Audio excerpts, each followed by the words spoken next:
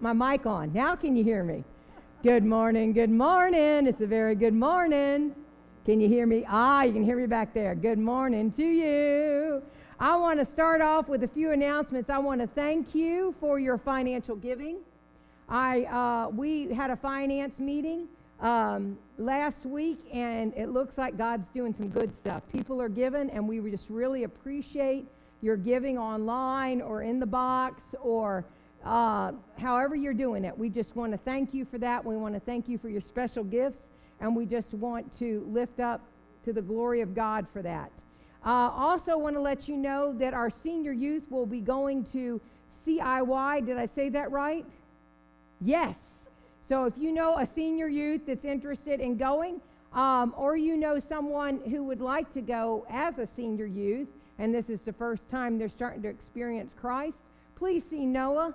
I know that he's got at least 2 or 3, and he's interested in getting as many kids who want to experience a relationship with Jesus Christ to go with him. We'll also be doing a junior high one. He's checking into several of the things that are in the area or that are local. For the junior hires, they don't like them to go out of state. This one actually is in Tennessee. Is that correct? Did I get that right? Yes. So, yes, they're going to have a good time. Next, Bible studies. We have women's Bible study at 6, and I think y'all are still putting things back in the box, putting the pieces together. They're still putting the pieces together. If you need to put the pieces together in your life, please see Debbie. Debbie, wave your hand. There's Debbie. She'd love to have you. Also, the men are at 6:15 doing a hybrid meeting. What does that mean? It means they're meeting in person. They'll be in the basic room and or they'll be online. So they'll be doing both and I'm not sure what you're studying now because y'all are in a change, right? Done with Robert Morris, and well, not done with him, just not going to, yeah. Anyway, they're going to get another study. They're going to begin. So if you want to start at the beginning, this is the time to join them. That's at 7:15 in the basic room if you want to come in person. If not, if you want to get online, wave your hand. Oh, did I say that? You're right, 6:15. Wave your hand.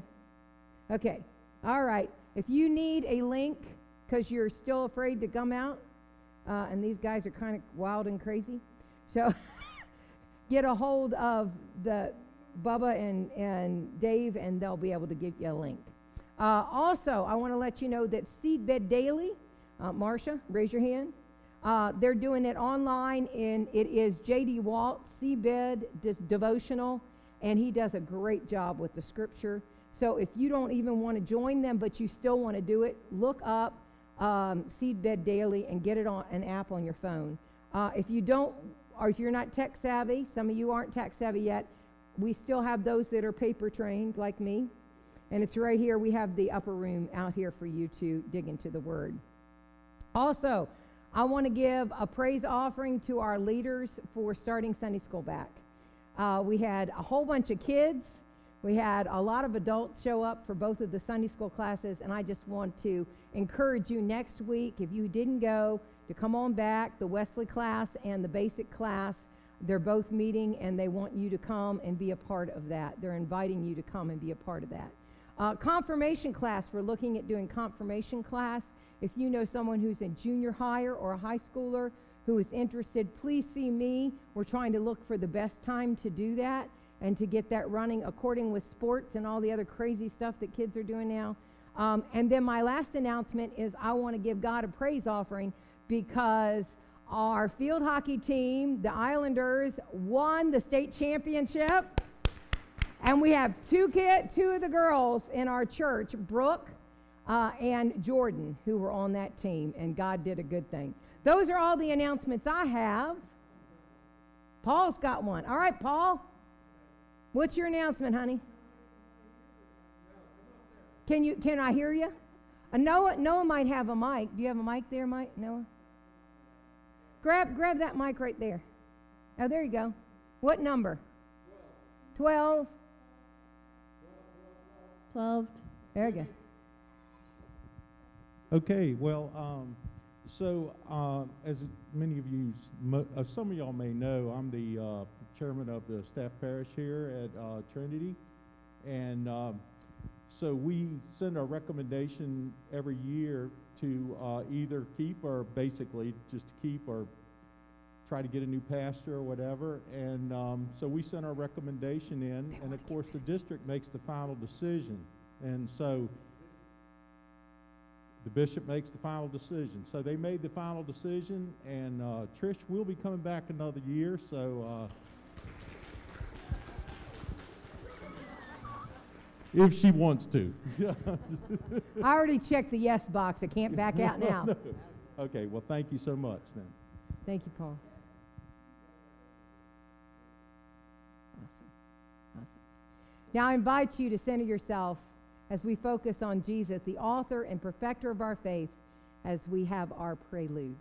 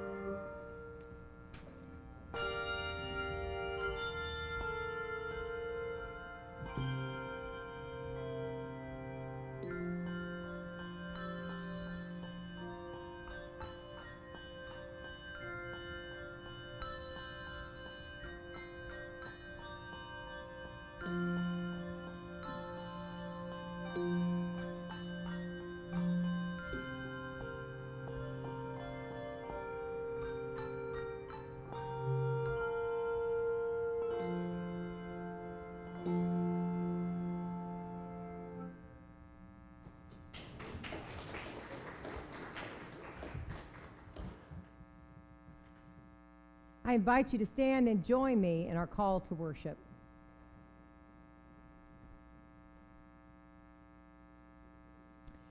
Then I looked, and I heard around the throne the living creatures and the elders, and the voice of many angels, numbering myriads of myriads and thousands of thousands, saying with a loud voice, "Worthy is the Lamb who is slain, to receive power and wealth and wisdom and might and honor and glory and blessing."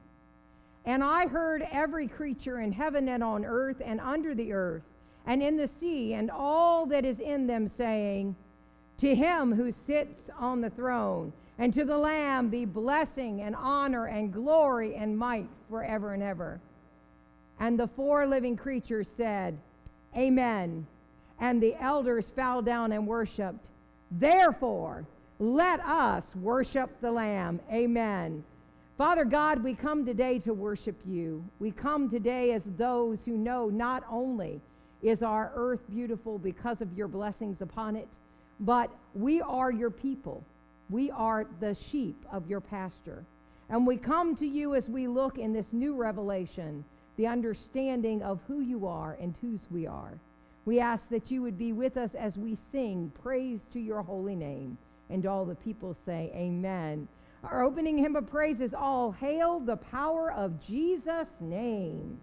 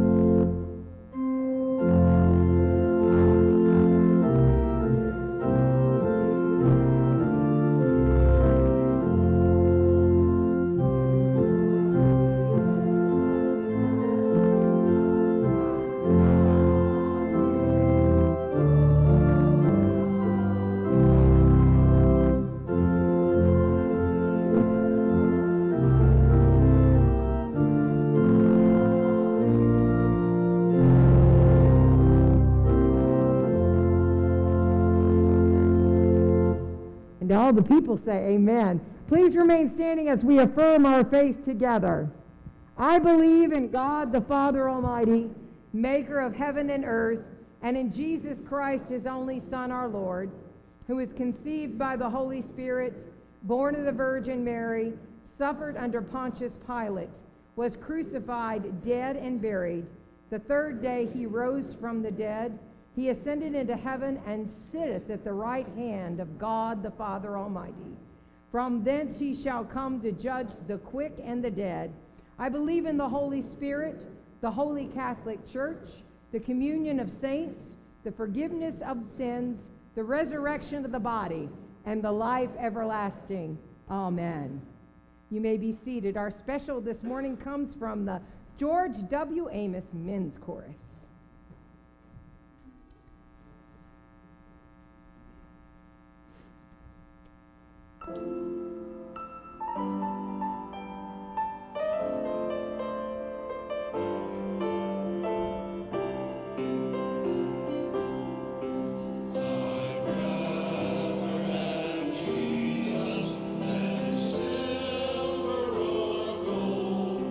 I'd rather be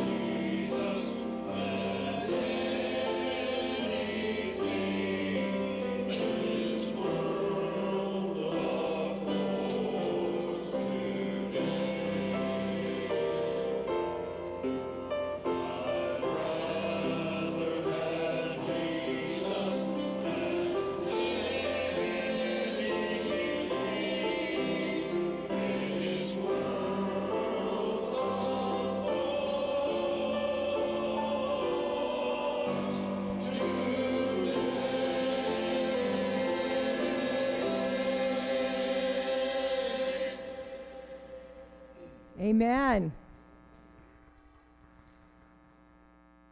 It was good to finally have them get back together, and Miss Harriet did reveal that they acted the same way, a bunch of schoolboys. So just to let you know, it was a good thing to have them back. We are starting to, because the governor has released some things and people are getting their COVID shots, we're starting to do some of the things that we hadn't done before. We will be having grief group tomorrow at my house. We are doing choirs. We are doing things like the kids are starting to get back together.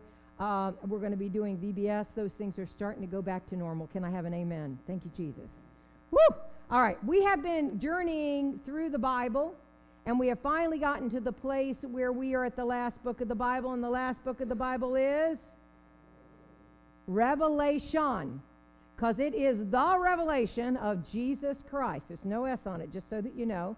And it is a book that speaks about the coming of the end times, but the focus isn't really on that. The focus is actually on Jesus and what Jesus does.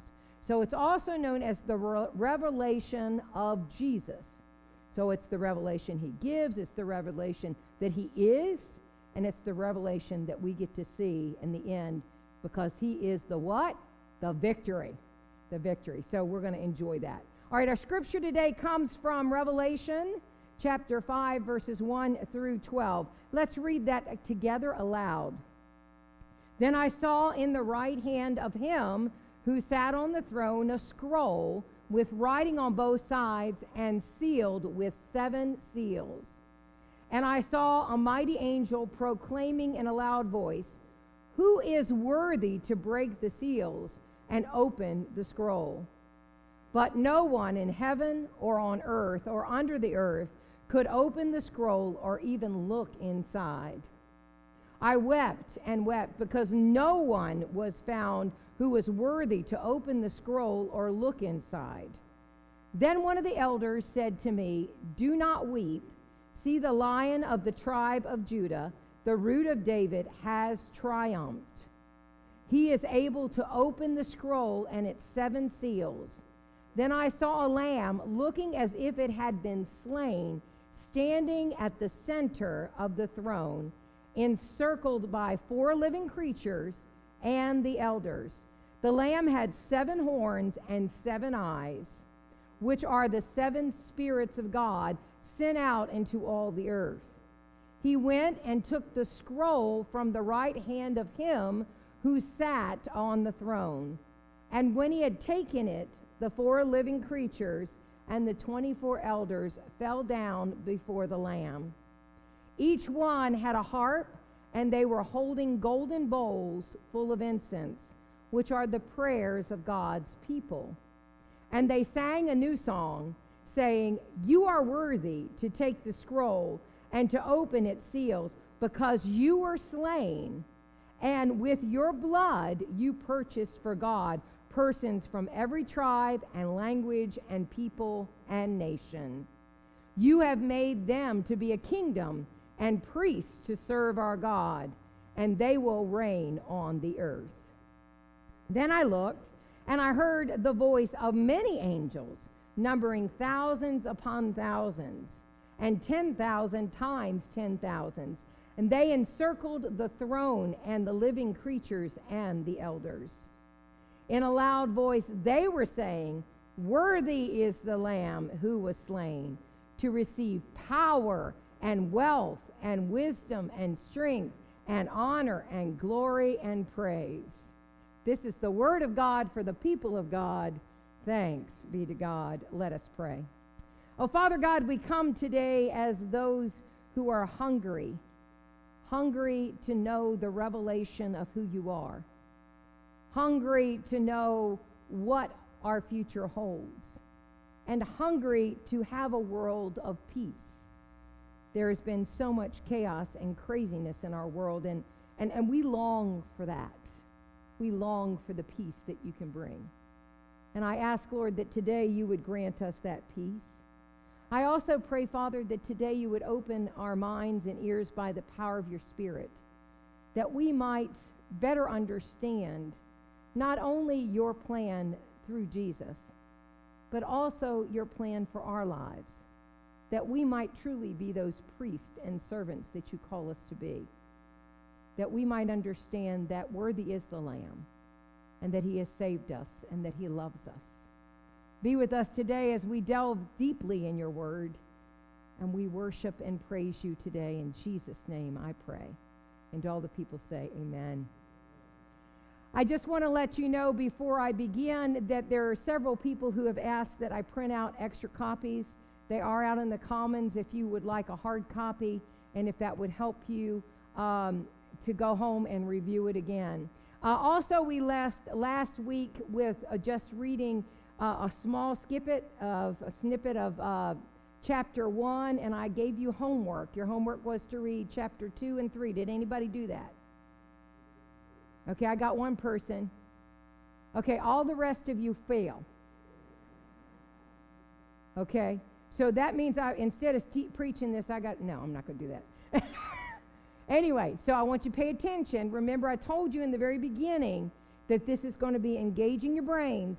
You can't just sit there and pretend like you're not receiving, because I will ask questions throughout and you have to answer. And if you get them wrong, then I have to start back at the beginning again. Okay. I don't know about you, but at the last presidential election, I think I was struggling. I know that I align with what God's plan is.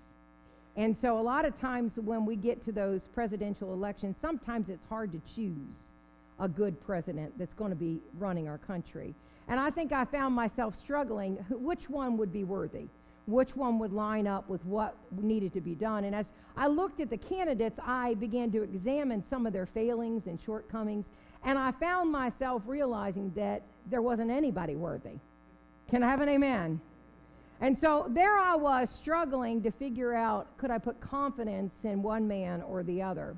And who was going to hold this high office that might order the U.S. of A. and order our world and possibly bring war or peace? And I found myself saying that maybe there is no one worthy. No one worthy. And I'm here to tell you that that may be true, it may not be true, and we don't know who the next president of the United States is going to be. But there's one thing we do know. Even though we don't know what tomorrow holds, we do know who holds tomorrow. And it doesn't matter really who the president of the United States is, because God has already done the plan. So we need to trust in the one who has a higher office. And that higher office is Jesus Christ. We need to trust in the one that holds tomorrow and is worthy to hold our lives and the entire course of history. But who is that?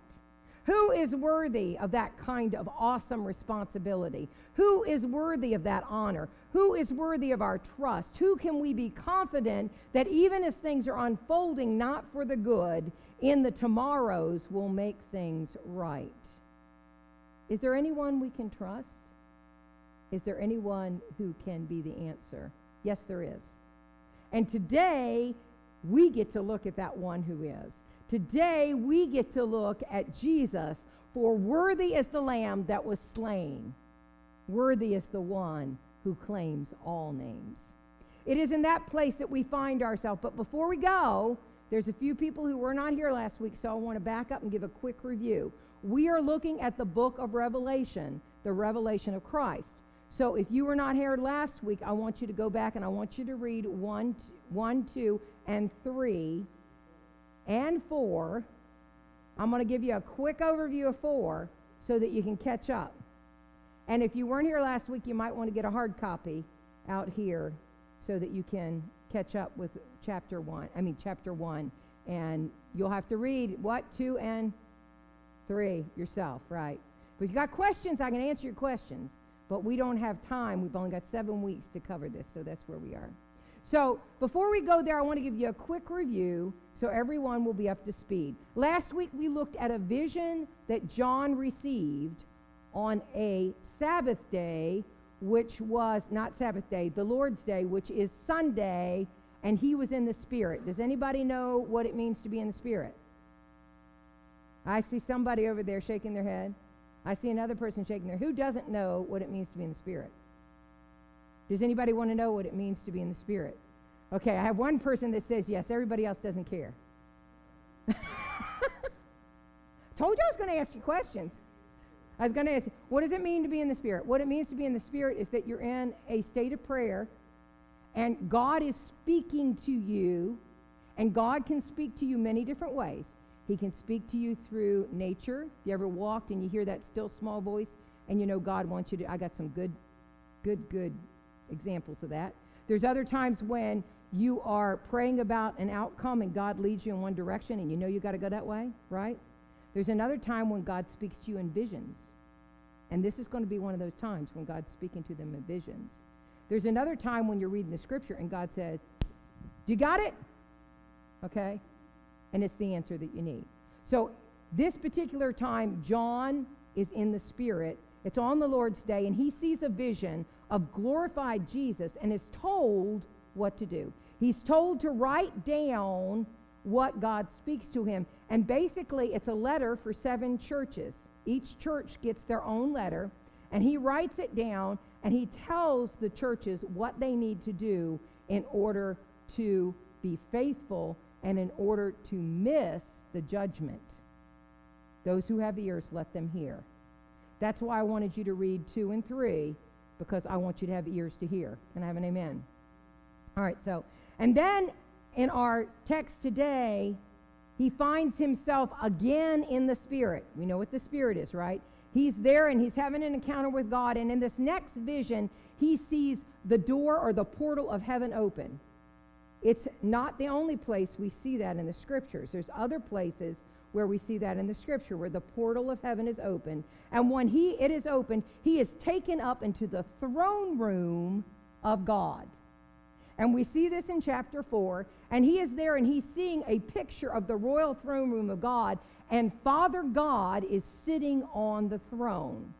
Now, the throne room is magnificent, and it's surrounded by what we would all say almost like glass, carnelian that almost looks like glass. It is a perfect reflection of Father God. So, anybody ever been to Crater Lake? If you've ever been to Crater Lake, you know what I'm talking about, because the water is so smooth that you can see the perfect reflection of the mountain that's there. So it's a perfect reflection of Father God, and he wants you to know that you are in a place of worship. So you're in that place, and around the throne are 4 living creatures. One looks like a lion, one looks like an ox, one like a man, and one like a flying eagle, and each has 6 wings, and they're covered with eyes. I don't know about you, but that might be a little scary. That's not the only place in the scripture we see that either. Can anybody tell me where that is also seen in another scripture? I'll give you a hint. It's a prophet. Anybody know? Now, all the Bell people know, because I told you earlier. They're not speaking. They know the answer. Ezekiel. There you go. And it's in that they begin to see these exalted angels. These are exalted angels. And they are the guards around the throne of God. They are the guards, and that's why they're closest to the throne. And then we see the 24 elders who are there to rule with the Lord. And they're in the next circle. So what you see is Father God there. You see these 4 living creatures, and you see the elders. All right. They are there to worship and ceaselessly proclaim the holiness of God.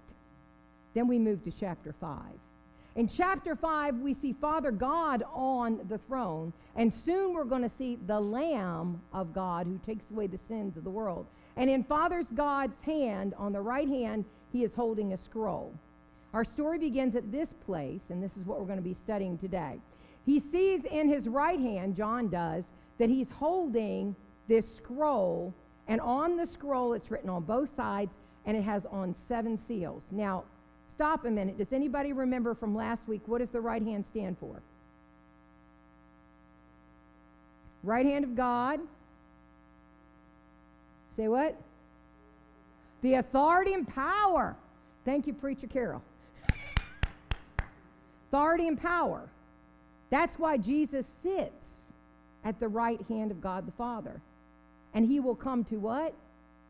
Judge the quick. Does anybody know what the quick is? the ones that are alive, and the dead. Those that have already, if they haven't claimed the resurrection, their spirit's there. We talked about that a while back.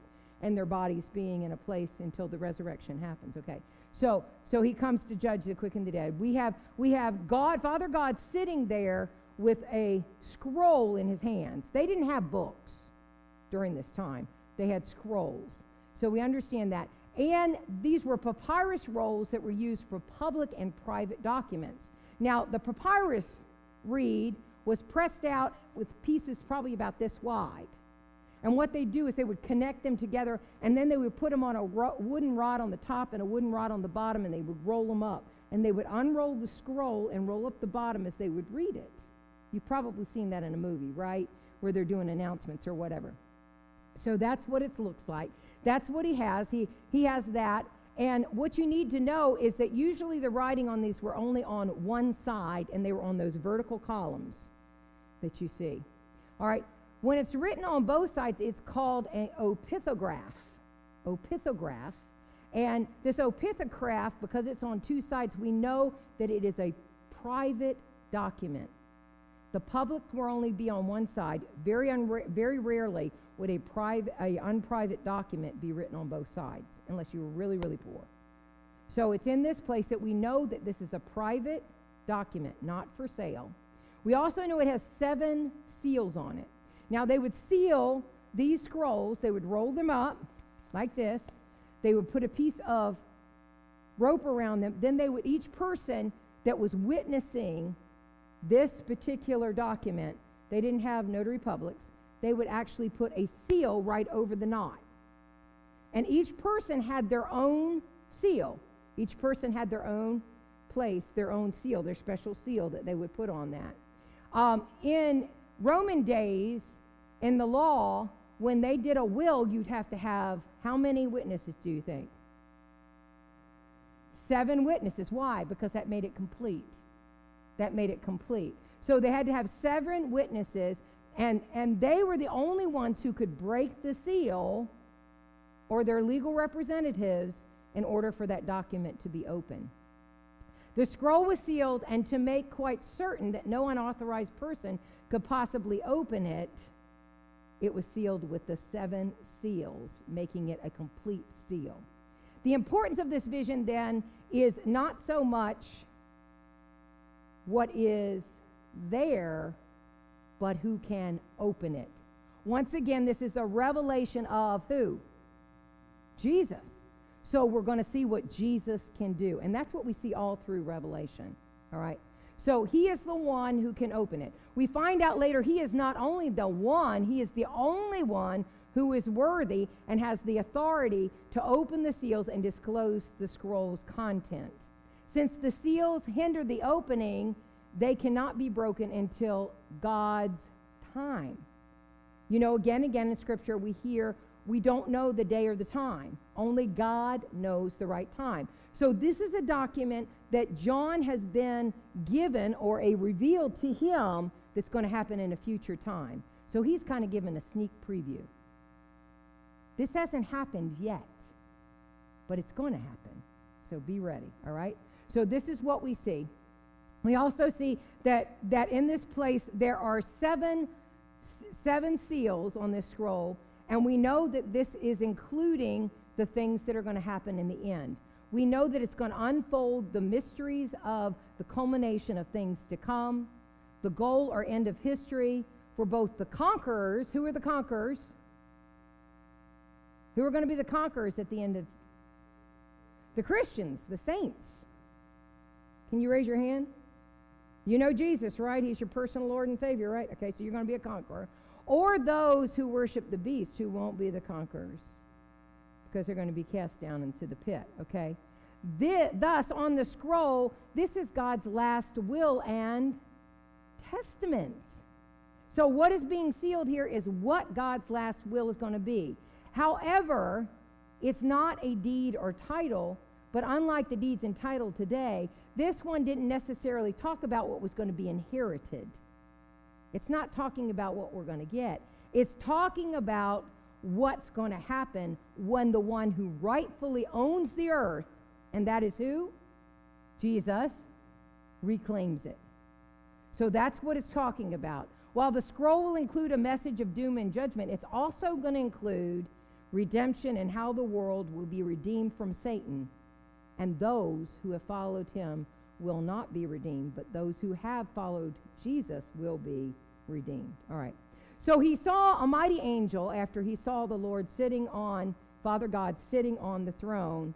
And a mighty angel began to proclaim with a loud voice, "Who is worthy to break the seals and open the scroll?" But no one in heaven or on earth or under the earth, those that had already died, could open the scroll or even look inside. And John begins to weep. Now, this angel announces this all throughout the world. And there was not one worthy to open the scrolls. So because John was so upset about this, he began to weep. I always heard, this is the only place that I've ever seen this, I've always heard that there are no tears in heaven. Have you heard that? But this is a contrast to that because he is weeping because of two things, I believe. I think the first thing is because he's frustrated, because he had already been promised back in Revelation 4 that God would show him what was going to take place. Have you ever gone to some place and they said, "Oh, well, you get to do such and such," and then you get there and you don't get it? He's frustrated because he wanted to see what was going to take place. And he's thinking maybe the future will be denied, right? And I think the second reason is it seems that there is no one in the universe to whom the mysteries can be revealed. And he's thinking now the culmination of history would indefinitely be postponed. I want you to think about that for a minute. Let's say we had to live in the sin and deprivation of our world forever. And we didn't know of anything that was going to come. There was no promise that there's someone that holds tomorrow. I can understand why he was upset. Because I don't know about you, but I want to know that I got a promise tomorrow. Can I have an amen? So it's in this place that we find this thing going on in his heart. But he knew that God could not deliver a message to mankind unless they were fit and ready to receive it. He also knew that just like a teacher, the truth could not come if the students are not willing and available to receive it. Just like a preacher can preach their heart's content. But if the people do not have ears that hear, then it ain't going to get there. It is in this place that God cannot deliver a message to mankind unless they're fit to receive it. How do we get fit to receive a message from God? We repent. And we open our heart, because who interprets the Word of God for us? Holy Spirit. And we've already talked about those things. So we know that if we repent, we accept Jesus as our Lord and Savior, we allow that to wash clean, and the Spirit comes and resides in us, we are fit to receive His Word. But we have to be those who pray, listen, and obey, because the more we don't do that, the further away we get from God. So it's in that place that we begin to see that they needed to be rightfully fit. And so the problem is that in every generation, God has got a word, but is the generation willing to receive? I think our generations are getting more and more like the Word of God says, that they're just looking for something to tickle their ears. They're not looking for the truth. And because of that, we see more and more people falling away. So the message cannot be delivered until there are those that are found who are willing and capable to receive it. And there is a great need, I think, in our world today for people who are willing to soften their hearts so that they can receive the message of God. John is in this state. He's weeping. He feels as if he's losing ground. And then all of a sudden, one of the elders begins to speak. He says, "Don't weep. Don't weep. See, the Lion of Judah, the Root of David, has triumphed. He is able to open the scroll and its 7 seals." John's sorrow is quickly brought to an end as one of the elders announces that there is one that has triumphed over death, one who is overcome, one who is conquered. And this is when we get to see Christ again. For he is the one who has overcome death, the powers of evil, and has won the victory. Right? He is the one that is Messiah. And we then see those 2 great titles. The tribe of Judah and the root of David. Those are both what we call Old Testament messianic titles that represent that Jesus is the conquering Messiah. He is the Son of David. He is the Son of God. He is the promised Messiah that is to come. Then John saw, instead of the Lion of Judah, a lamb. It says, then John saw a lamb looking as if it had been slain, standing at the center of the throne, encircled by the four creatures, and the 24 elders. And this lamb had 7 horns, 7 eyes, which are the spirits that are the sevenfold Spirit of God, and they were sent out to the earth. Here is the supreme moment of the vision. Christ, in his victory, has arrived at the throne room of God. This is the scene that all of creation has been waiting for. These creatures are beginning to form this circle that becomes ever wider. And, of course, Jesus is right in the middle. John looks and expects to see that almighty lion, but instead he sees a lamb that looks as if it's been slaughtered. This new figure portrays Jesus Christ and his sacrificial death. This links the Messiah to the Old Testament Passover lamb. Remember about the Passover and the blood that's on the lintels? It is the access to the throne of heaven. And it is that thing that we understand as the suffering servant of Isaiah. Noah did a great sermon on sunrise service about the suffering servant.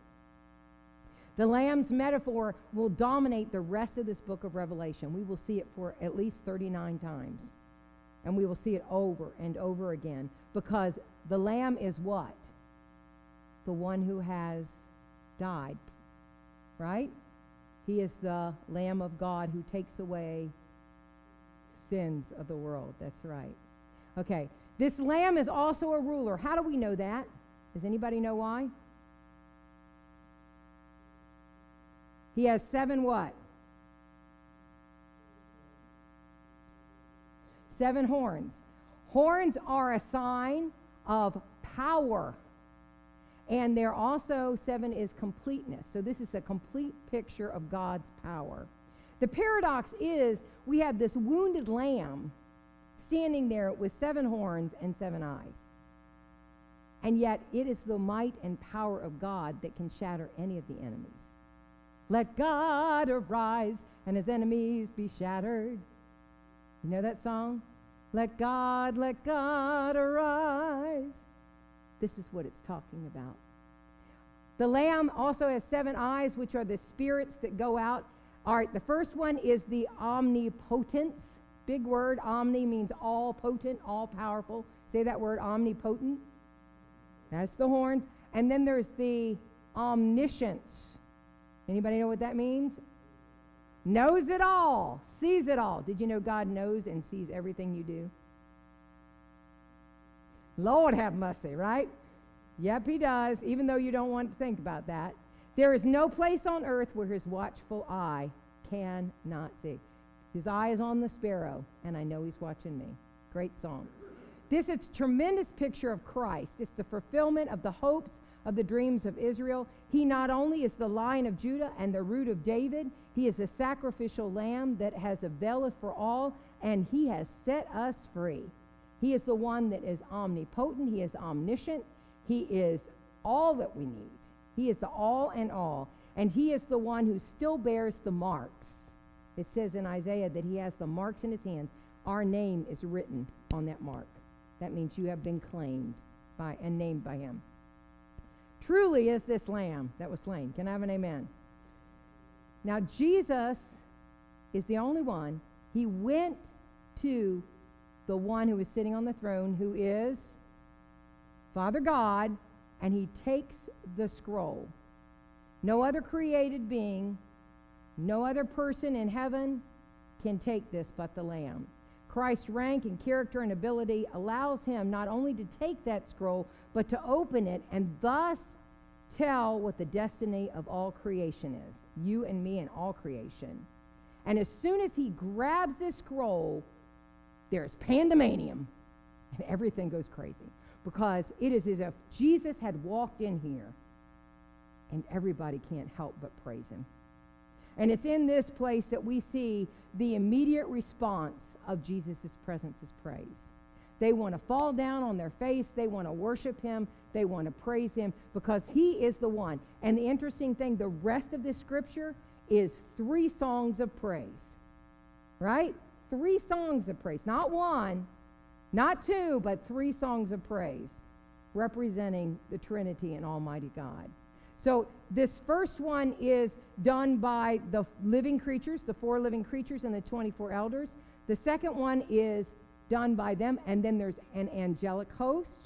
And then it is not only the 4 living creatures and the 24 elders and the angelic host, it's all of creation. So what we're seeing is a picture of ever increasing praise for Almighty God.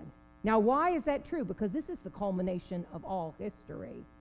Here is the truth. The heaven and earth and all that's within them has been created and designed to do what?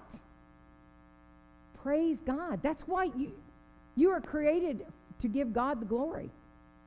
If you died tomorrow and you never praised God, would you be, even if you were a billionaire, would you have fulfilled your purpose? Because your purpose on earth is to praise God, to worship and praise them.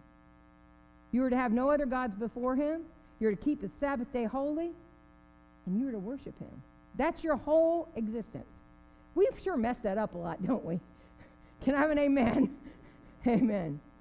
It's our privilege to lend our voices to this heavenly chorus and our lives to this so that the chorus, can be reigning all over the earth. That's one of the reasons why we sing hymns. That's one of the reasons why we sing praise choruses.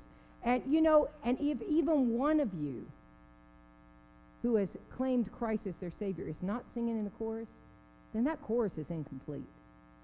That chorus is incomplete. So, in the first version of praise, they all fall down before the Lamb, the one on the throne, and this acknowledges that Jesus is divine, or his deity. All right, and this is what they call a new song. Now, why would this be a new song? They're always praising God up in heaven. Why is this a new song? Think about that just a minute. Any ideas? No ideas? Because this is the inauguration of Jesus as he comes and sits down at the right hand of God the Father. This is the inauguration. This is when they're bringing him in as ruler, okay? That's never happened before, right? It's only after the ascension that happens. So it's in this place that we see that. And the second reason is because, their second reason it's a new song is because, let's see if I can find where I was. I got sidetracked there. Is because it is a place where the incense are falling. That's not it. Anyway, I'll come back to it. I'm going to go back to where I was. So this is the new song. As they fall down, they had 2 things in their hands. Can anybody remember what they were? Bowls of incense, and that's the prayers of the people. If you've ever been to a Catholic church, they have these little things, and they swing the incense. That's supposed to be the prayers of the people. Well, it says when you praise God or you pray to God, it's collected into heaven, and it's burned at the altar. So that's one of the bowls. So I think there's 2 reasons why we see this. One is it's representing the saints who are giving prayers of petition. Now, does anybody know what the difference between a petition and a prayer of praise is? Anybody know? What's a petition?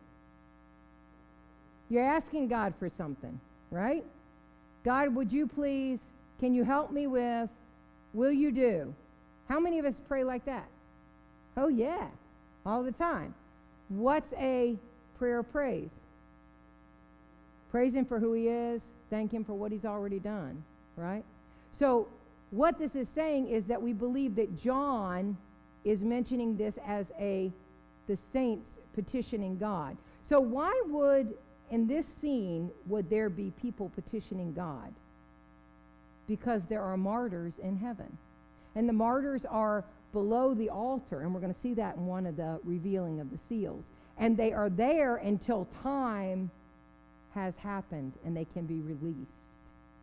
So they're petitioning God. They're asking God to bring forth his judgment to those who have killed them. In Revelation 8, 3 and 4, the prayer of the saints are immediately connected with the blowing of the trumpets.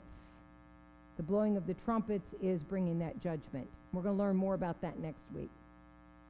These prayers are petitions for God to judge the world and to extend the kingdom throughout the earth. The second type of prayer are the prayers of the believers of all ages. Scripture associates that with the burning of the prayers of the saints. That's giving God the praise. It's giving him thanks. We know that the angels, the 24 elders, and those that are around the throne are already doing that. So it's also that. Here we see God's people being referred to saints. Now, are you a saint? Who says yes? Raise your hand. Who doesn't know? Who wants to know? Well, that has nothing to do with feelings. The word is hagios. Hagios. Say that word with me. Hagios. And it means basically that you've been set aside or consecrated for God's service. That you are to be reserved for God's praise. In other words, to praise God. And to be holy and sanctified. This is referring to people who believe in Jesus Christ. It's referring to loyal followers, the holy ones, the saints. Now, are all the saints perfect? Are any of them perfect? No, we're pressing on to perfection, right?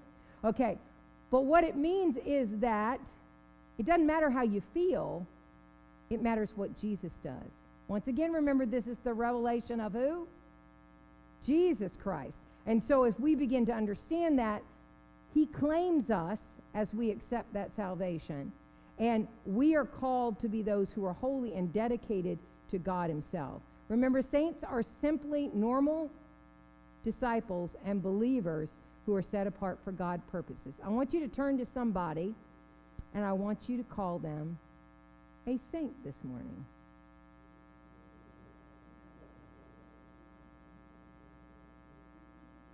Did she do it this time?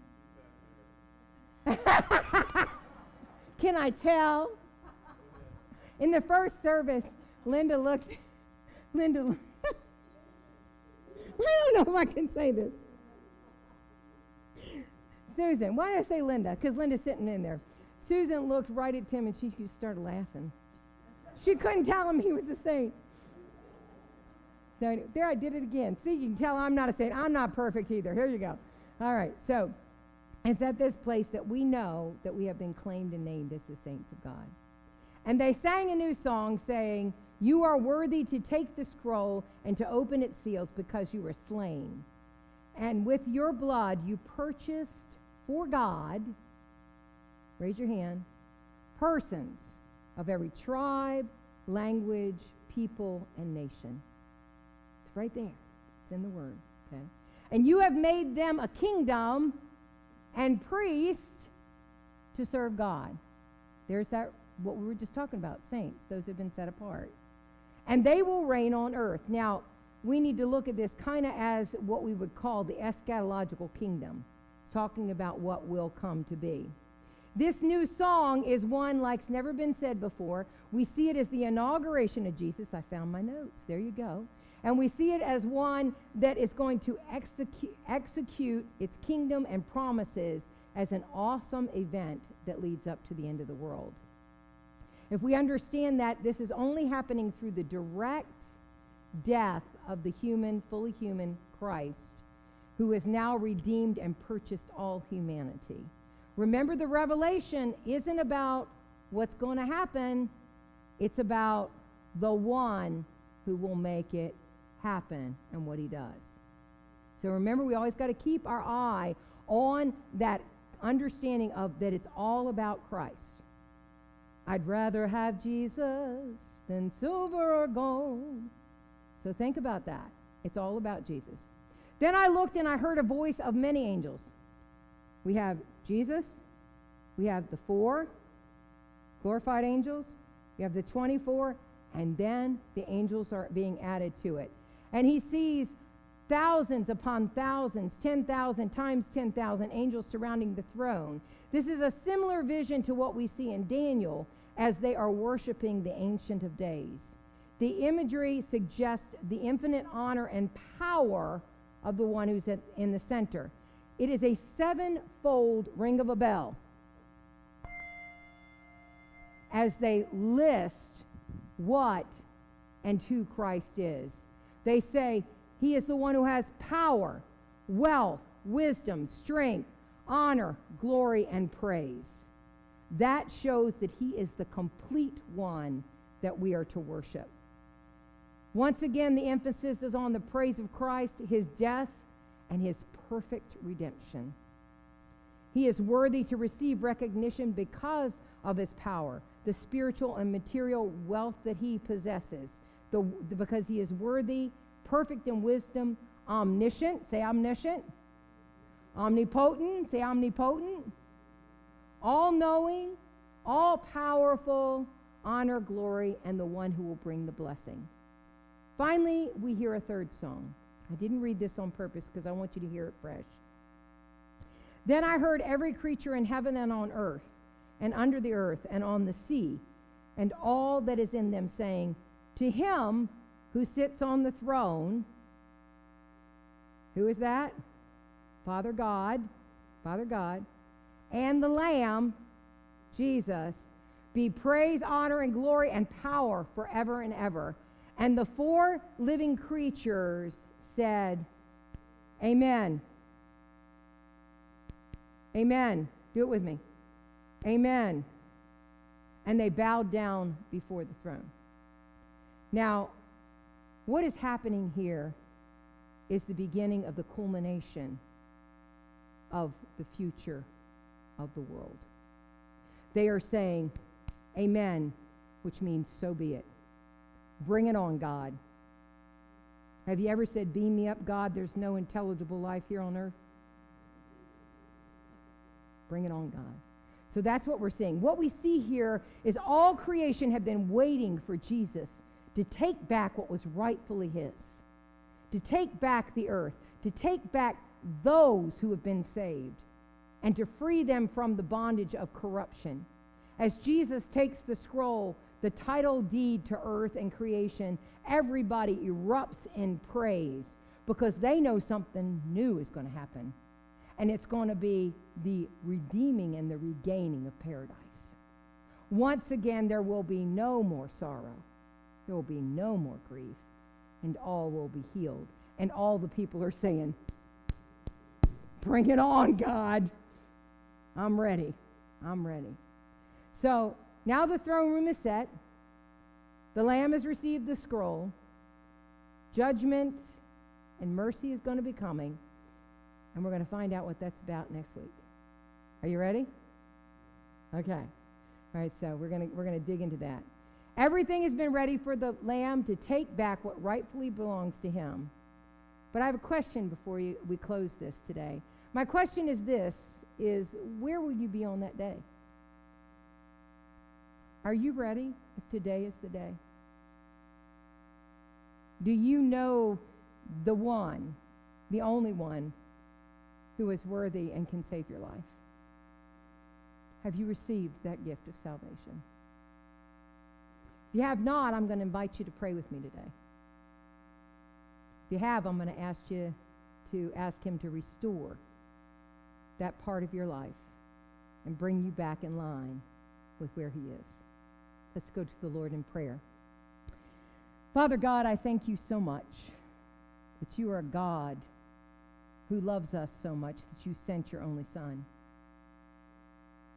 the Lamb of God that takes away the sins of the world, that takes away our sins.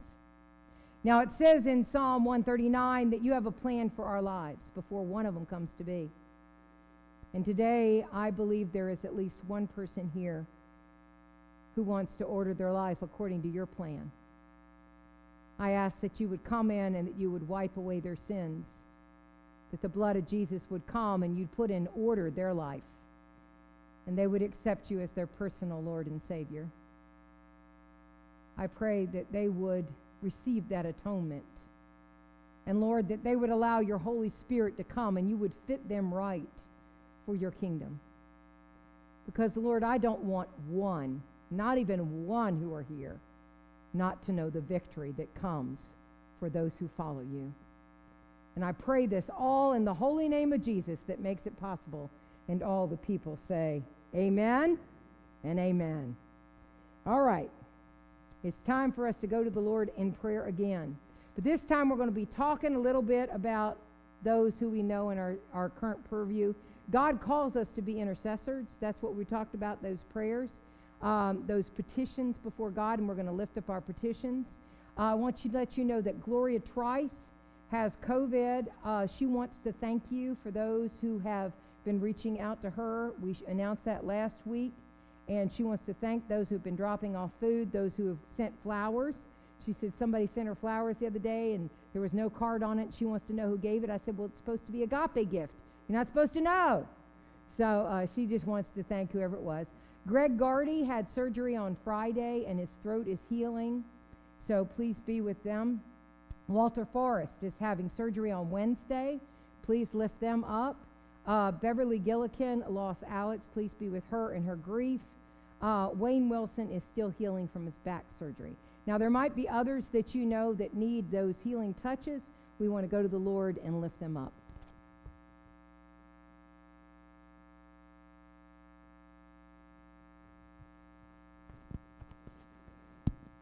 Father God, we just thank you for the wonderful privilege of being able to come to you and to lay our petitions down before your throne. I ask, Father, that today you would be with those I've already mentioned, and that you would be with those in our community who are struggling with other things. I pray for those who are struggling in relationships or illnesses or some of the family situations that I know about in our church. I pray, Lord, that you would be with them and help them, and that you would heal them. I also ask, Lord, that you would hear the prayers of your people as we are called to intercede for those that we love. Hear this, the prayers of your people. Robert,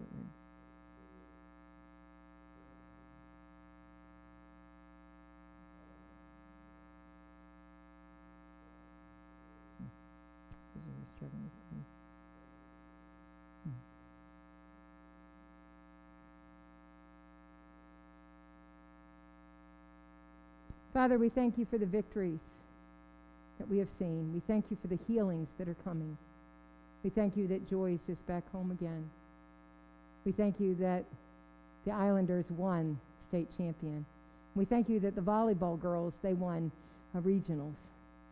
We thank you that you are giving us victory after victory and that you are touching us and eradicating this COVID.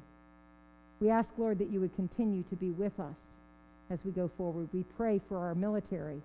We pray for peace in our nations. We pray for our government. We pray for our president.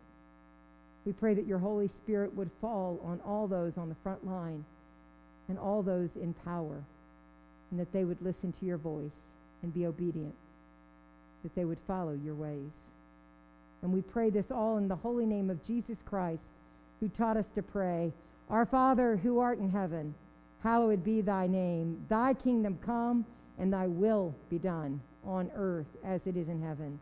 Give us this day our daily bread, and forgive us our trespasses as we forgive those who trespass against us. And lead us not into temptation, but deliver us from evil. For thine is the kingdom, and the power, and the glory forever. And all the people say, amen. Our closing song is one that you know well, and it's what we're going to do. We're going to lay down our crowns, and we're going to crown him Lord of Lords. Would you please stand and let us sing?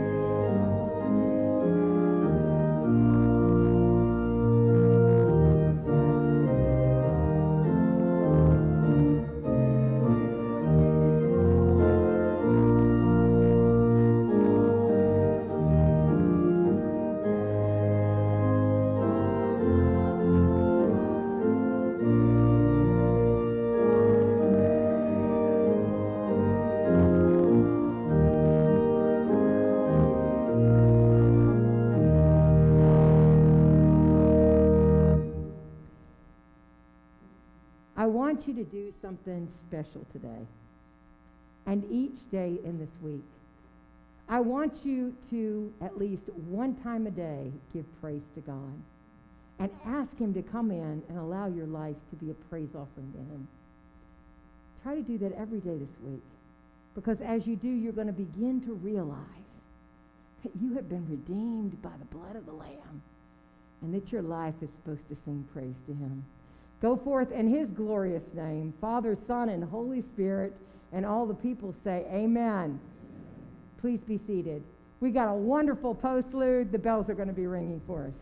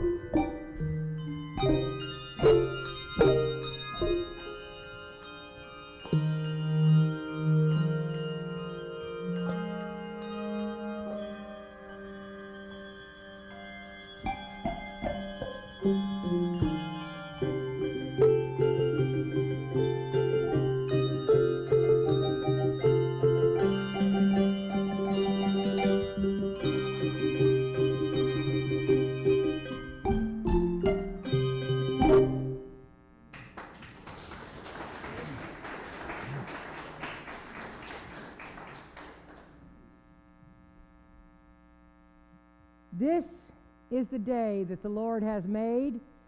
Go forth and rejoice in it. Get out of here.